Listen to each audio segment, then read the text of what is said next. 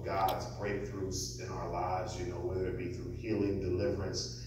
And today's topic is something that I think we need to get back to in teaching people and in teaching and understanding and discipling people about heaven and hell are real destinations.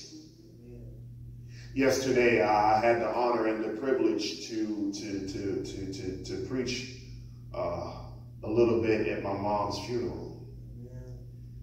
And I had people stop me, and they at her graveside, as they had a body and they were lowering it into the ground, and they were, I don't know how you did it, but boy, you did it.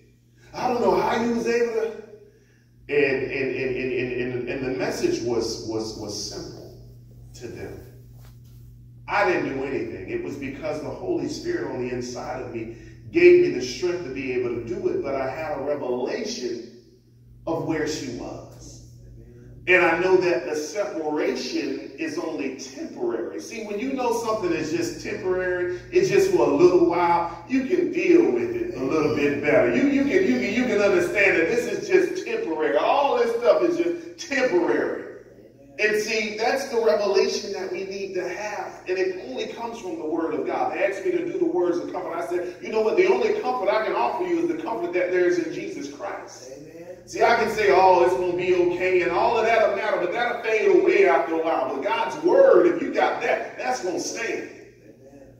And that's what we need to be able to do, to be able to get people and point them to the Word of God. When I can point you to the Word of God, you can stand on His Word. He said, heavens may pass away, the earth may pass. He said, but my Word will stand. And so, heaven and hell, so many people live today haphazardly. And one of the biggest lies and the biggest mistakes I think that people make is they think that they have more time.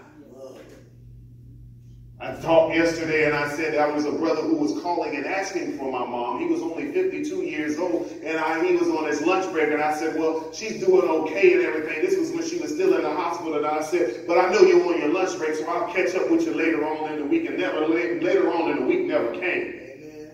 Before the next sunrise, the brother was gone. Now, he didn't know that that day he was having that conversation with me on his lunch break, that God would take him in the middle of the night, but that's what God chose and God did. See, we think that death has an age on it, a time or nothing like that. No. God's timing is God's timing. And so that's why Jesus says, today if you hear my voice, harden not your heart. Amen. Today if you hear me speaking to you, harden not your heart, because you know not the day or the time or the hour.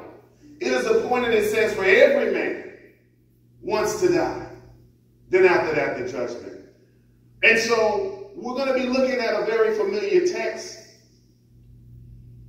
about Abraham's bosom in Luke 16, 19 through 31. We're going to hear a story that Jesus is telling his disciples about heaven and hell. We get a glimpse here of eternity. There was a certain rich man who was clothed in purple and fine linen and fared sumptuously every day. But there was a certain beggar named Lazarus, full of sores, who was laid at the gate, desiring to be fed with the crumbs that fell from the rich man's table. Moreover, the dogs came and licked his sores. So it was that the beggar died and was carried by the angels to Abraham's bosom. The rich man also died and was buried. And being in torments in Hades, he lifted up his eyes and saw Abraham afar off, and Lazarus in his bosom. Then he cried and said, Father Abraham, have mercy on me, and send Lazarus that he may dip the tip of his finger in water and cool my tongue, for I have been tormented in this flame. But Abraham said, Son, remember that in your lifetime you received your good things, and likewise Lazarus evil things. But now he is comforted, and you are in torment. And besides all this, between us and you, there is a great gulf fixed, so that those who want to pass from here cannot, nor can those from here pass to us. Then he said, I beg you therefore, Father, that you would send him to my father's house, for I have 5 brothers, that he may testify to them, lest they also come to this place of torment. Abraham said to him, they have Moses and the prophets. Let them hear them. And he said, no, Father Abraham, but if one comes from the dead, they will repent. But he said to him, if they do not hear Moses and the prophets, neither will they be persuaded, though one rise from the dead. Amen. Amen. This is Jesus giving us an illustration, a description of what happens instantly. And he was talking about the rich man and Lazarus, and he was saying how the rich man, now it's not a sin to live or to have money. The Bible says that the love of money is the root of all evil.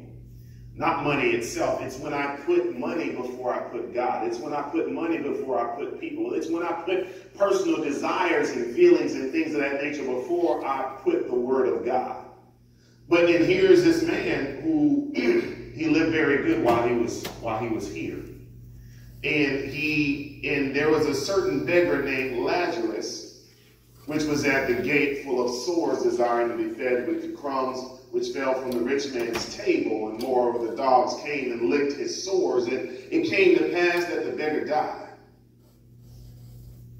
and was carried into Abraham's bosom. Another translation, if you go on and you look at the word of God, and we're going to go get into this, it talks about paradise and it talks about heaven. But we know that this was instantaneous. The moment this person drew their last breath, they were in one or two places. And it says that the rich man also died and was buried, and in hell he lifted up his eyes, being in torments, seeing Abraham afar off and Lazarus in his bosom.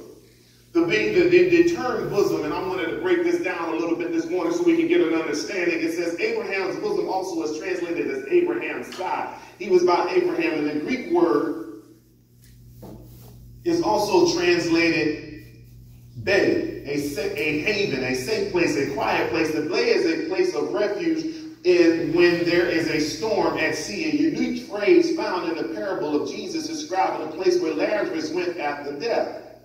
The word kolpos, or kolpo, literally refers to the side or the lap of a person. It refers to a place of honor reserved for a special guest. Similar to its usage in John 13:23. In the case of Lazarus, the reserved place is special because it is beside Abraham, the father of all righteousness. The phrase may be synonymous to the paradise promised to the thief on the cross. We're going to get to that as well. Together, these passages support the conviction that the believer enjoys an immediate bliss at the moment of physical death. Immediate bliss. And for someone else, an immediate torment. Life and death in the balance. And it goes on to say, it says that he cried, Father Abraham, have mercy on me, send Lazarus, that I may dip the tip of his finger in water, that I may cool my tongue, for I'm in torment. One thing that we get a glimpse of is that people are conscious. People think eternity, they just going to go off and that's just it. No, you're in one or two places. And so he was conscious. And I used to wonder, well, why would the Bible say that in this place of torment, Hades, that there's weeping and gnashing of teeth? I can understand the gnashing of teeth because of the fire and the pain and everything else. But the weeping comes when there's a regret. See, they remember when Pastor so-and-so came to them. They remember when Sister so-and-so asked them to church. They remember when they were invited to be prayed for. They remember all of those times. And the worst thing, I just can relate it to, you ever missed out on something and you wish you had went? You ever missed out on an opportunity and you knew that if you had gone, you would have been a partaker of that? How much more all of eternity a person has in their mind to know that they didn't have to be in the place that they was in.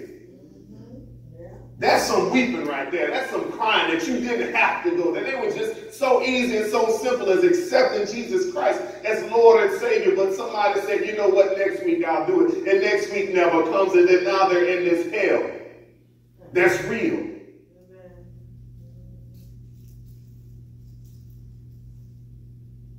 as I was speaking yesterday, and I had to let people know, because I shared some memories and I teared up a little bit. I said, you have to understand that was my mama. You know what I'm saying? So there's a spiritual side to me, but there's a physical side to me as well. So as I'm reflecting that I won't be able to talk to her for a little while, I may get a little bit emotional, but there's a resolve on the inside of me that knows where she went. Yes, yes, like you're human. Exactly. We're all human. And Jesus, even though he knew he was going to raise Lazarus up, he said he wept. Yes. Jesus, the Lord of glory, he wept. And so here is Jesus telling this parable. This story is actually true. And it says the rich man wanted him to go to his brothers. He said, man, if you could just go to my brothers and tell them, that they don't come to this place in torment. And Abraham said to him, they have Moses and the prophets. Let them hear them. There was no second chance. There was no communicating. There's no people who act like they got mediums and stuff, and they can talk to grandma and them from way back when and everything. That ain't nothing but the devil, and that's a lie. And what they do is they fool people. And what God gave me a revelation on is when they're talking about that, I think about that, because that's important that we understand that mama and them can't talk to us no more. Dad or whoever in past, they can't talk, they can't send nobody. And what happens is they get into these media, these people who are actually communicating with demons, because it plays upon their emotions, and they tell them stuff that nobody would have been able to tell them. But I said, one thing we have to realize is that demons don't age. So if you're telling me something about something that happened 30 years ago when me and mama was in the room, or when me and auntie or whoever was in the room, it's only because you had the ability to be there. A demon saw it, and now he's regurgitating, oh my God, nobody would have known that. That was who would have known that she gave me a blue shirt when I was 5? The devil. The devil could have known that, because there's no time. We think time, this whole concept of time, God sits outside of time. Eternity sits outside of time. There is no time. And so that's why they said that there's nothing new under the sun. That's spiritually speaking, there's nothing new under the sun. There's nothing new being created. The devil using the same tactics, the same tricks he used on everybody else. Has God really said? Did he really say that? Do you really believe that he means what he said when he said what he said?